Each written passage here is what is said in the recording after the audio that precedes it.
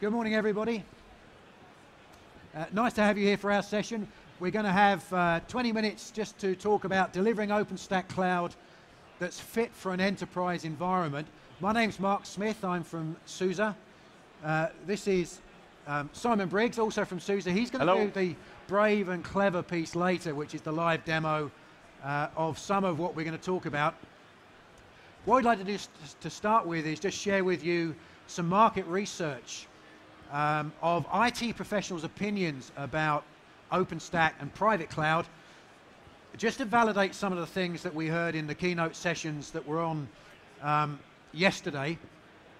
And a couple of things we just wanted to call out. First of all, the popularity of OpenStack as a private cloud platform. Well, I think we all understand that, but from our research, 81% of large corporations were either moving to OpenStack or had already moved to OpenStack. That's a big number, and it gets echoed from other community studies and even from the user survey about how popular OpenStack is. Why is it so popular? Well, it's about saving costs, it's about agility, it's about innovation.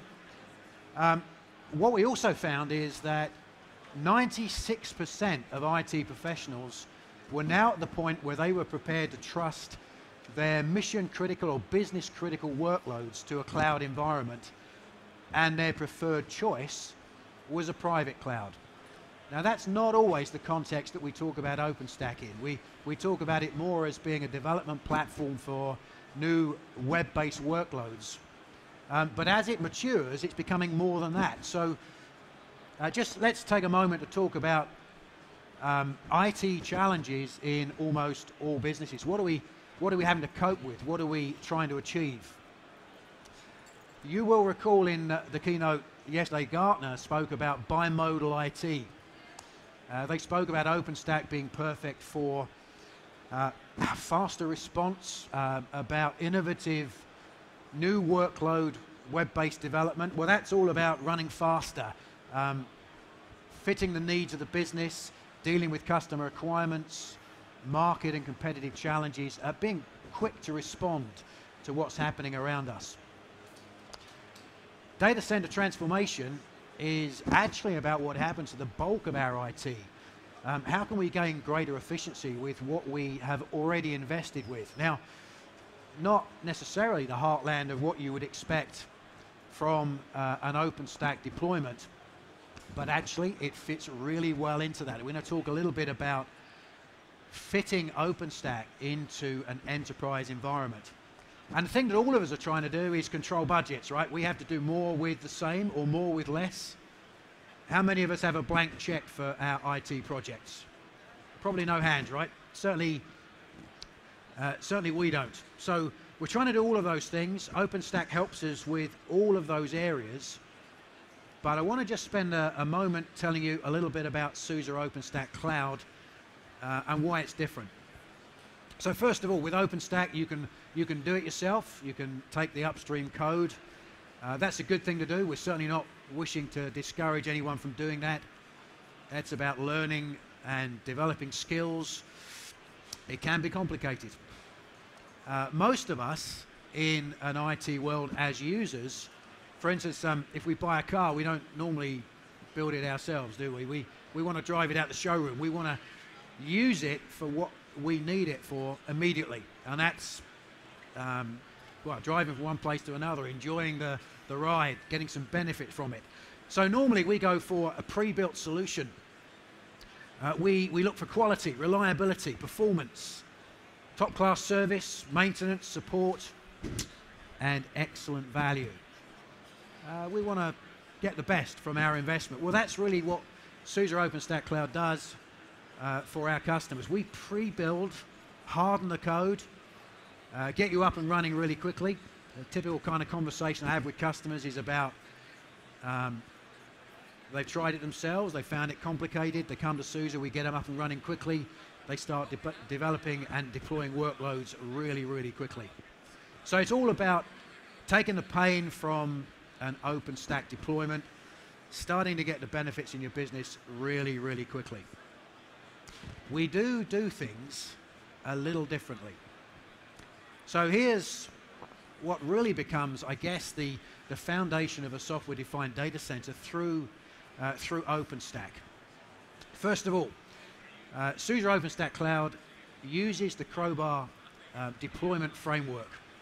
Now, why do we do that? Well, it allows us to give a flexible but very, very fast, slick installation and deployment process. Now, just a proof point on that. Those of us that have been at multiple OpenStack summits will recall that Intel used to run a rule the stack competition, which was about how to stand up a cloud environment as quickly as possible, and then how to build in sophistication, how to make it a true OpenStack cloud experience. So building in high availability, looking at migrations. They gave time bonuses and time penalties for including more or including less. SUSE won that competition every single summit that it was run. And back at the last summit in Tokyo, we worked with Intel to run a session to tell everybody else how to win the Rule the Stack competition. So quick and easy deployment. We build in the widest hypervisor support possible. So we don't just support KVM for new web-based workload development. We also support Xen, Hyper-V, VMware, and because of customer demand, we've also built in support for ZVM. So building in support for Z-Systems mainframe into an OpenStack cloud environment.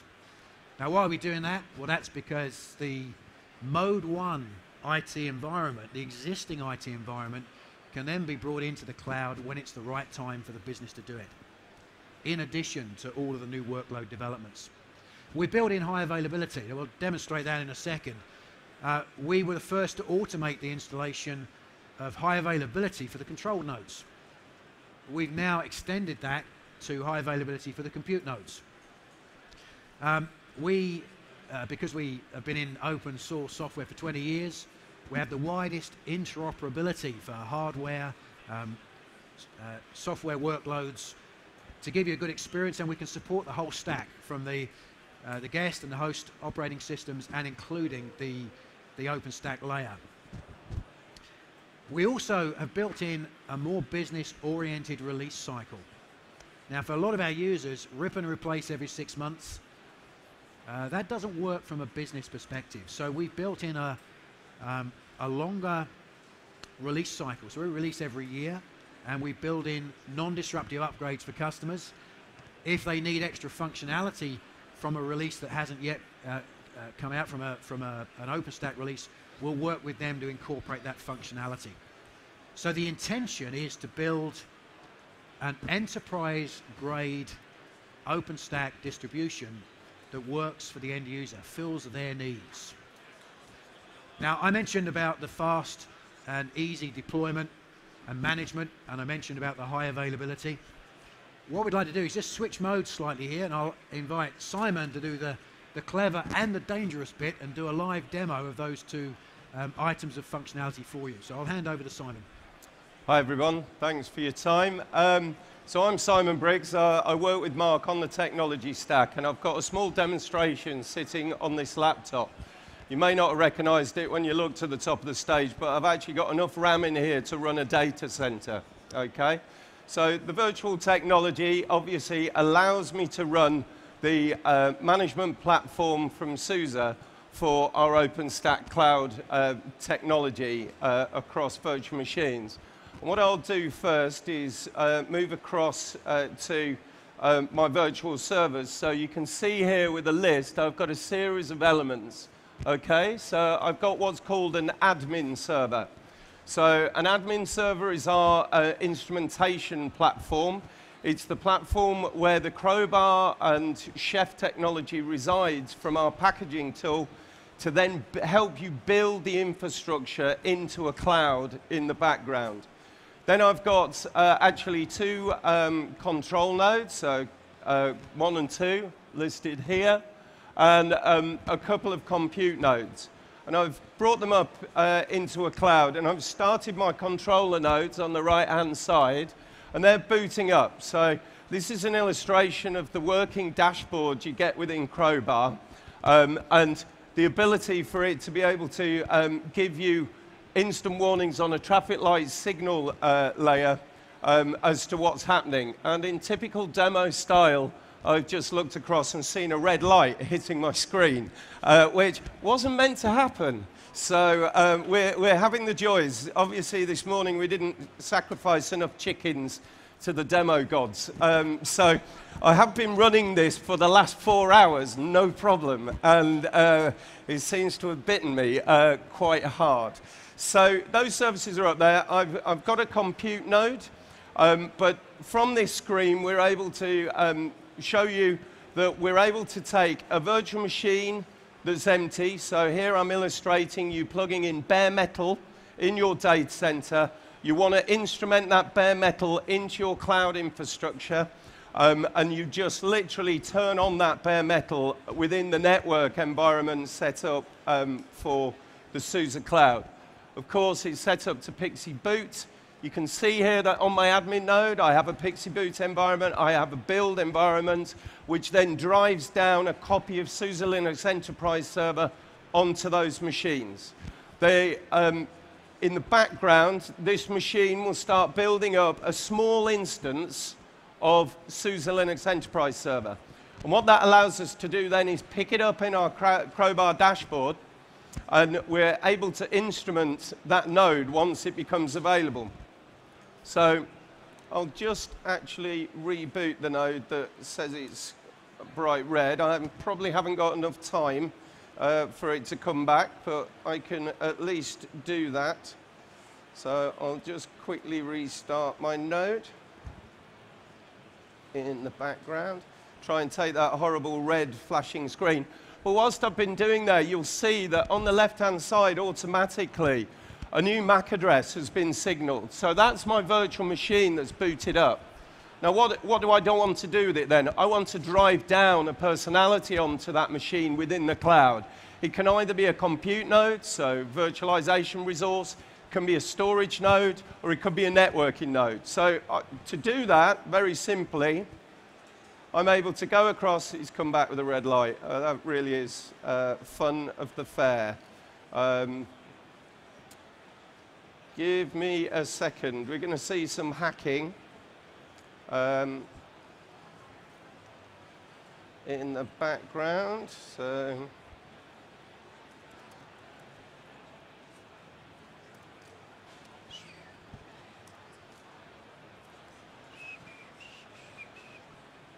sometimes you just feel it's not your day, don't you?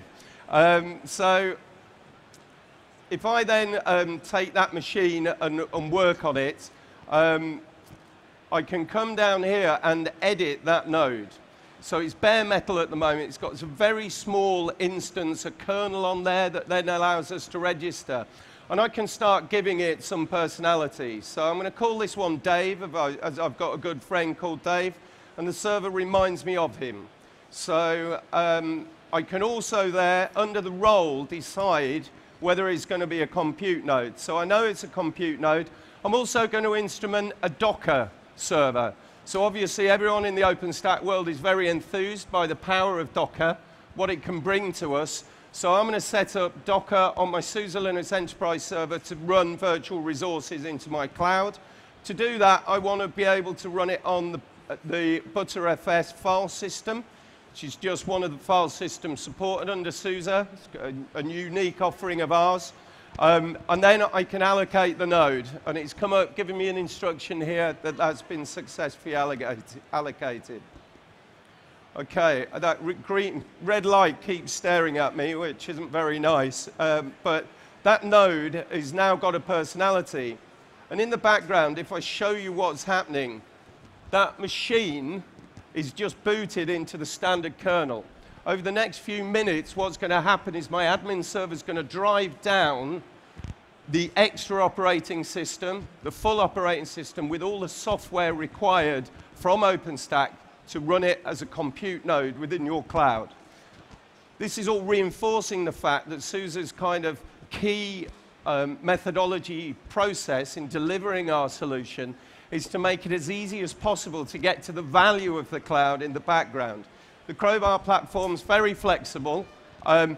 You can not only use the GUI as is, you can also instrument bringing in external drivers from third parties who've released some code which is fully supported against the APIs in OpenStack. And you can deliver that very simply because not only is it a standard GUI platform, it also gives you the ability to inject code into there. So it's a simple case of instrumenting those drivers, and you're able to then allocate that resource down onto the machines, into the cloud. So that machine now has gone solid yellow. It's working in the background. This is where I need to learn to tap dance while my controller node's down. It is causing me some headaches, I'm afraid.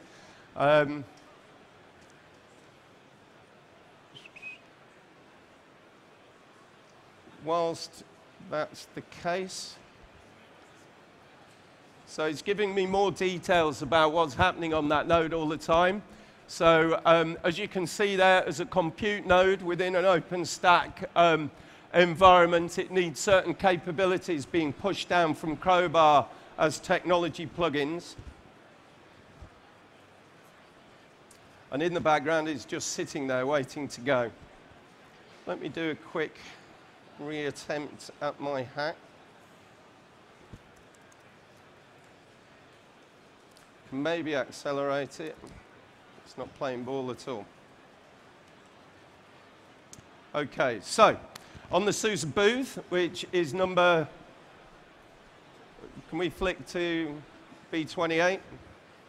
I'm afraid I'm giving in. There's too many problems in my demo. So if you'd like to join us at B28, we'll be more than happy to show you the technology. Luckily, it's running on a series of small factor Intel boxes, the small NUCs that you can get.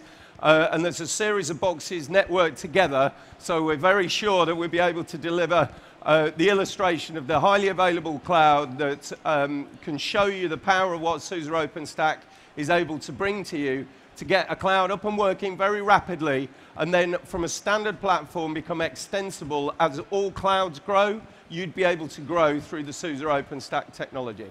Okay? So thank you very much for your time. Sorry about the little hitches that we had. I'll go and shoot myself later, or Mark's got a gun, so that'll be fine. Cheers.